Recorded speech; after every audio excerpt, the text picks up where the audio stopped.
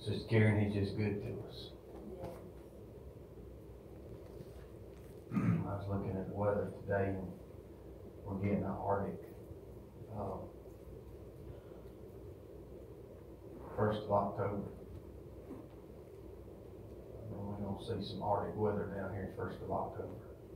You know what that does to the hurricane season? Yes. Thank God, Yes, thank God, we don't need no storms. Right. I don't remember when we have Arctic weather in October. Right. It cools off, but not Arctic. That's just God. Amen. Amen. It's just God. Anyway, He's good to us. You got your Bibles, amen. Just, I'll be honest with you, this didn't get to marinate much. I got it this morning, so. But God's still God, amen. 1 Timothy chapter 2. And 1 Timothy chapter 2, amen.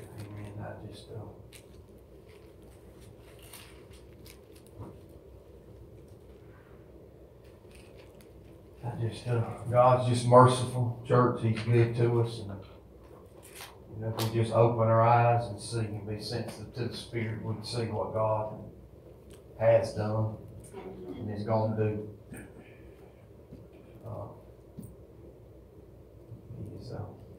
He's good to us.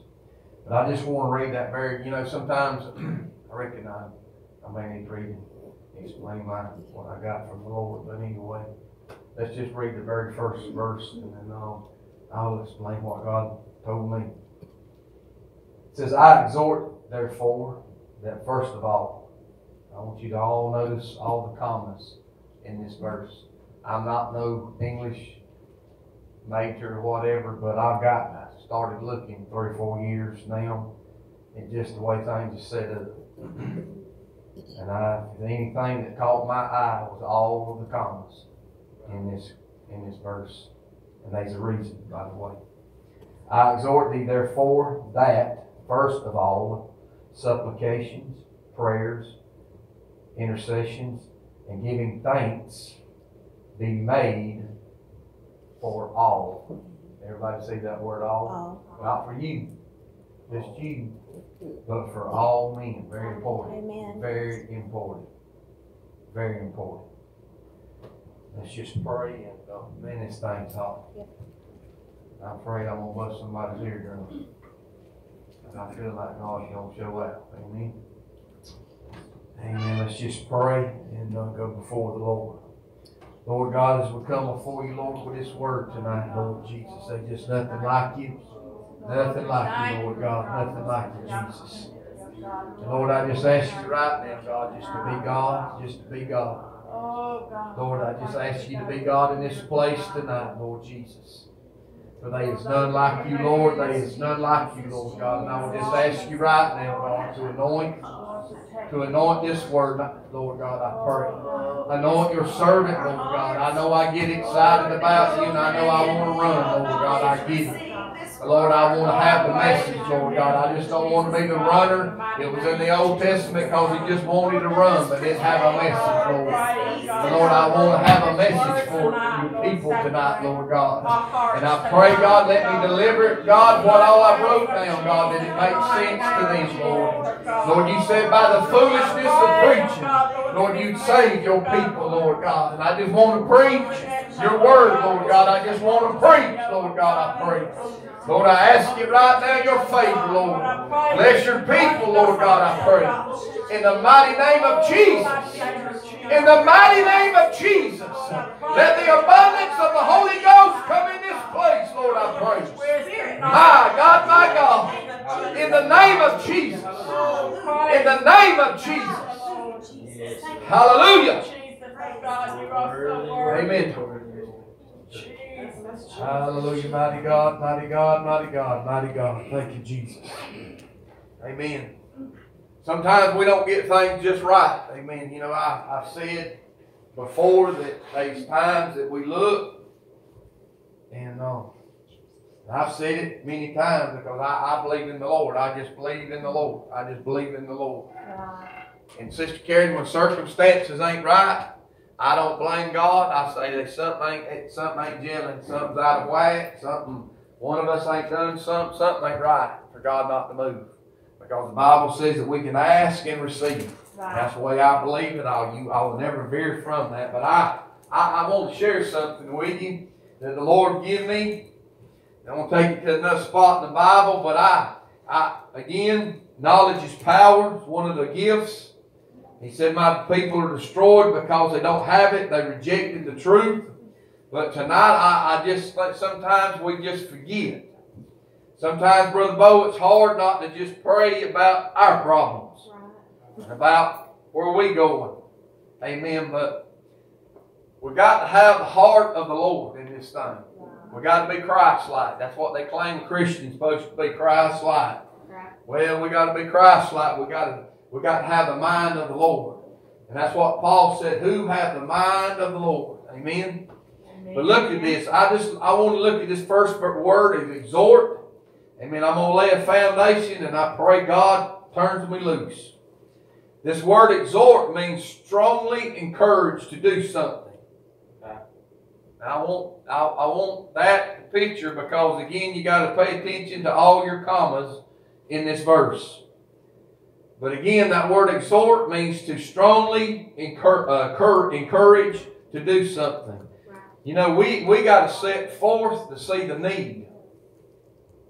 And sometimes I feel that what Sister Jennifer was talking about, just the next box, it needs to be checked. This Israel thing and all. And again, it does not justify you and I to put on brakes. Pull off the gas, knock it in neutral, whatever term you want to say, because the Lord's coming. Because all I can think about, Sister Crystal, is what the Lord said in the parable, what shall I find my servant doing when I return? And that's always troubled me. Always is not troubled me, but I've always kept that in my subconscious mind. Amen. I want to be doing something for the Lord. Amen. I don't want to be, it's what Paul said, one beating at the air. I want to be doing. I just don't want to come in this building. Right. Come on. My God, I can pray at the house. Come on, I'll read His Word at the house. Yes. Y'all come to my house, I'll pray for you. I mean, I ain't got to come in this building and get God to move for me. Amen. That makes sense. Right. So when we come together as one, I want to exhort. I want to encourage, amen, that something happens in this thing. I want to get something out of it. I don't read it, amen, because, boy, I'm under pressure and I got to preach. Right. I want to learn. I mean, I want to learn, Sister Shelley, I want to learn about my Lord. I want to know Him. And I want good favor with Him. And I want to get into this thing about that thing that Sister Jennifer taught in Sunday school, because I got part of that too that I want to tie into this thing, because I got something as the Lord ministered to me this morning. But it said, first of all, exhort therefore that, first of all, that supplications. Supplication means this, asking for something earnestly and humble. Because at the end of this verse, it said, be made for all men. Right. Right. And giving thanks, be made for all men. There's a guy in the Bible that done that. Mm-hmm. And done it all the time. And it said prayers. What is prayers? It's a solemn request for help or expression of thanks addressed to God. A solemn request for help. Yes. Now we should be praying for folks, but this intercession, I want to. It says for action of intervening on behalf of another, standing in the gap. Yes. Amen. And giving thanks be made of of all men. And I was thinking of that. I got to take you somewhere, but there was a guy in the Bible that done this all the time. The guy was named Job. The Bible said he was a perfect man. But he said he continually prayed. Right. He continually made that sacrifice for his kids. Yes. Why? On their behalf. Right. How much more should we as a church exhort Right. Amen. Prayers, supplication, and intercession. Amen. Thanksgiving for men. Yes. Giving thanks. Right. Amen. The person that don't even know they're getting prayed for. I'm talking about them folks. Yes. I'm talking about when you buckle down and break your knees down and pray. Yes. You're praying for that lost one out there that don't even know they lost. Right. That one on the other side of the world. We good. And the thing that drives me insane, we good. Amen. And I, wanting to send food or whatever overseas. But again, if we do the Job thing. Lord, I know I'm here, but you over there as well as you over here. That's right. That's right. If I can pray and intercede and stand in the gap, will you send them somebody? Right. Am I right? Amen. Right. And should we be praying that way? They got a soul too. Absolutely. Just not our soul, but the thing, if we're going to be Christ-like, Sister Karen, I want to take you somewhere. I just want to make sure that we get the full benefit of this walk. Right. And I think sometimes we don't get full benefit of the package of what's issued out to us because we get hindered. I say it sometimes that Satan puts the carrot in front of us, where it be one of our loved ones or whether it be a situation.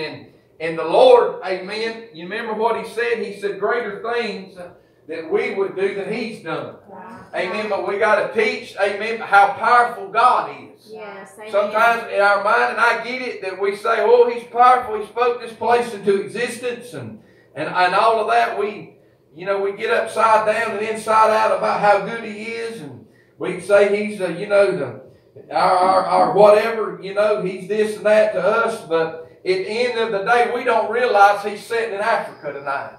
Right. Yes. We don't realize He's sitting in England tonight. Right. Amen. Somebody's preaching somewhere Yes. besides here in Baker. That's right. And they praying out to Yes. Him. Yes. They don't realize He's in Canada, China, He's everywhere. He's everywhere. If you really can comprehend that, but if we would pray, how many of you prayed for the men and women over there that's sticking their neck out for the faith of God? Amen. And when's the last time we prayed that prayer? And when's the last time that you prayed, amen, for a Russian fella, amen, that you don't even know? You prayed for their souls in that state, in that country, amen, or Italy, or name them out. It doesn't matter. Whenever you buckled down and said, Lord, I want to pray, amen, I want to encourage, amen, all of this, amen, to happen, amen. Trying to get you somewhere. Amen. Look at this, if you will, with me for a moment. I want to go to 1 Corinthians, if you will, amen, to 12:28. Amen. I ain't going to hold you long, but I want us, amen, I just don't believe in doing something to be doing it. Amen. I just ain't that fella. Amen. Time is too short. I had a friend of mine that passed away. He said that life was too short to fish with dead crickets. Amen. Every time the cricket was dead on he'd flip it and get a live one. Amen. He said life's just too short. Life is too short. Amen. And we're called. Amen. And I think about what it says in Isaiah 54. I believe it's in 54 Isaiah where He said, amen, that where He sent His word, amen, that it would not come back void. That's right. Amen. But where He sends it, amen, that it would prosper. Amen. And I've thought about that. My God, I've thought about that. And I thought, amen, about our radio ministry. I thought, I know we put this thing on YouTube now, but I thought about that word, how that word is supposed to feed folks. It's supposed to break them. Not because I'm preaching, anybody can be preaching. I listen to other preachers. I got Sister Karen listening to Brother Arnold. Amen. I believe he's a preaching machine. I mean, I've gotten fed by him. You know what I'm saying? I believe it's anybody, but this word, amen, is supposed to break yoke. This word is supposed to give life. This word is supposed to deliver. Amen. This word is supposed to sanctify, justify. Amen. When you grab it, you won't have hope in it. Yeah. I believe that. But let's look at this, if you will. In 12:28, I want to show you this. It says that God has sent some in the churches, first apostles, secondarily prophets, thirdly teachers, and after that miracles, then the gifts of healings. And now you see all these commas again. Helps, governments, diversities of tongues. And it goes in verse 29, it says they're all apostles. Are all prophets, are all teachers, are all the workers of miracles? Have all the gifts of healings? Do all speak with tongues? Do all interpret? Y'all see this? I mean, it's question marks and comments, making statements. That's one of the comments there, church. Covet earnestly, it says here, but covet earnestly the best gift, and yet show I unto you more an excellent way. And I want to stop there because it gets into something that we need. And we talk love all the time, church. My God, we talk that word. We talk that word all the time. Love you, baby, whatever. But that word is more than what comes out of your mouth. That's right. There's more to that word. And I want to share something with you, if it be all right. Because I was sitting there in the dark thinking about this morning, about love, and about what Sister Jennifer was talking about being debt to God. And I know it probably seemed like I was blaspheming and said we ain't debt to God. We ain't none of us debt to God because that's the way He made us. But I want to clear something up to make sure everybody understands. Paying debt gets old. Right. It gets old. Yes. And the only way that you can stay married is if you love. Right. Yes. I agree. Because there's one, I was thinking on a layman term thing about an engine. I know your little old car out there's got all these bells and whistles on it. But you know, you can take all them bells and whistles off of that thing and you make that engine run. Right. You can take all that computer, am I right, Brother Bo? You can take all that computer stuff off of it. And as long as you got air, gas, or compression, let me get it right, compression, spark, and gas, you can make that thing fire up and run.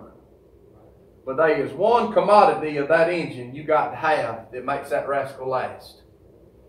That's one important thing. That baby boy ain't got oil in it, she will not make it. She will not last. And you will not make this journey living for the Lord if you do not love. I want to share that tonight. I want everybody to make sure you understand where I'm trying to come with this tonight. This debt thing, you know, and love and different. When we look at this, you can't look at the Lord. I was thinking of Mary and Martha this morning. I mean, the reason true love was shown when Mary said, if you would have been here, my brother would not have died. Martha did not have that love in her eyes that Mary had. That's what moved the Lord, church. When we're sold out and we're not looking at this as a debt mode. We're not looking at this as debt. I don't look at this as debt. So when we get over here back to 1 Peter, this exhort, I'm not doing it that I keep my hide out of hell. I'm doing it because I love. I want everybody to make sure you understand that tonight. That's what Paul has printed here for you in Corinthians. Amen. You know, some people desire, and there's nothing wrong. Some people want to be called apostle this, and some people want to be called prophet this. This name calling business. But Paul is trying to teach here that some of that, Sister Karen, is in the church. There's nothing wrong with it. It edifies the church. It builds the church. But he said there is a more perfect way. Amen. And Job had it. Because Job loved his children. Right. Job loved the Lord. Right. And he done it. The Bible said it always hit me. Amen. Because the Bible said he done it continuously. He wasn't up and down. He didn't have a dry spot in it. Today the Lord don't love me. Amen. Right now I'm running to the grocery store, whatever it is, and I'll catch the Lord on my way back. But the Bible said that he done it. Amen. If you'll go back and read it, he done it. Amen. That his children would fare. Amen. That they would have longevity because he was scared they might have offended the Lord. Right. Amen. So if we look at this, church, let's just look for a moment. and go back to Timothy about the supplication, about the intercession, about the prayers. Amen. That it be good. Amen. That we give thanks for all men if we stand in the gap That's right. for humanity. Yes. Ain't that how the baton got passed? Right. He said, go and tarry in Jerusalem. And when it comes, embrace it. And I'm going to send you out again on the day of Pentecost. You're going to be able to preach. Amen. And I want you to go to the uttermost and be a witness. Amen. And sometimes we just forget that part. As I was looking at this, and I got some of these notes here, but I want you to grab this, and I may not be making any sense to y'all tonight, but it made a ton of sense to me as the Lord was giving it to me. Sometimes we just fail, amen, because all we see Sister Karen is this. And our God is way bigger than this. Right. Right. Don't take this the wrong way, but sometimes all we see is Missouri, the Funiac, Mossy Head, Crestview, Right. Andalusia, and we forget how big this God is that we got. Yes, that's right. That's right. But if we love, we say we love Him. We say we do. We say we do. But if we love Him, think about it. There shouldn't be nothing, amen, that we wouldn't do, amen, to see a soul saved. Right. Can you get to Japan tonight, Brother Bo? Can't nobody fly nowhere. But if there's a soul over there that's crying out, shouldn't we stand in the gap tonight, sister? Amen. Do we not say we serve an all-knowing God? Right. Don't we say that? That's what we brag about. We brag about that all the time. About this I am thing. He's everything, can't measure. Right. So if that be the statement that we're going to back ourselves up with, shouldn't we be able to? I mean, it goes on and says this in 13. Man, the tongues is going to cease, but there's one thing that is not going to cease is love. And again, what shall I find my servant doing when I come back? Should I not? Should he not be encouraging and exhorting? Lord, can you give us one more before you come? Amen. My mother makes this statement, and I thought about it, and it makes sense. She says, as long as there's life, there's hope. And I thought about that, and that makes sense. But the one thing that I thought about, Brother Bo, once somebody gives up the ghost, you ever thought about that from that point on? What happens? Mm-hmm. There's no way they can return back. Right. That's right. Because everything's revealed. Yes. Sometimes we go, ooh, and we correct it here while we got air. Right. While we got life in us. We correct. But once they give up the ghost, they will have knowledge. And they're going to know. But they can't return. Right.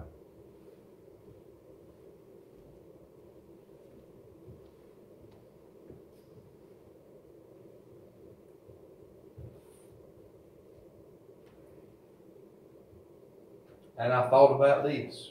You remember rich man and Lazarus? Y'all remember the story that the Lord has spoke? Yes.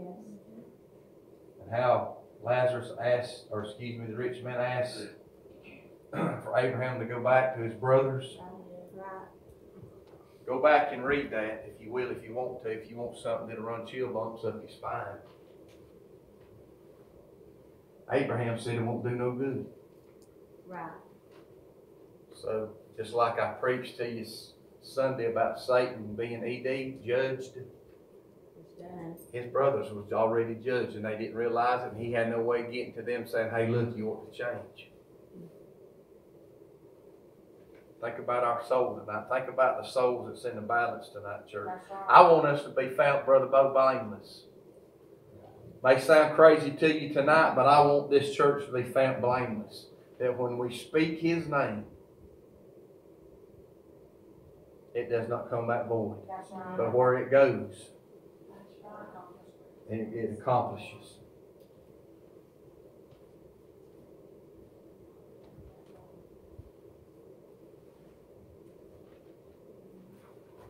Because you know when we pray for people and we lay hands on them and nothing happens, you know what happens on that side? Not this side, but you know what happens on that side? Doubt. Yes. Why didn't something happen? I want us to be found exhorting. I want us to be found intercessing. I want to find us praying. Y'all, I want to find us supplicating in this thing for the Lord. I want us to walk humbly before Him, Sister Crystal, that when we lay hands, people are going to feel the fire. And they're going to know where they accept, that ain't up to us. But that love for all men. Giving thanks for all men. Everybody get a chance. Do you pray that way? Lord, you give me a chance, give that guy out there a chance or that woman a chance like you give me. Do we pray that? God is good, church. Amen. God is good. Yes. I'm ready for revival. I'm just trying to get us in a revival mode. I want fruit to come from revival.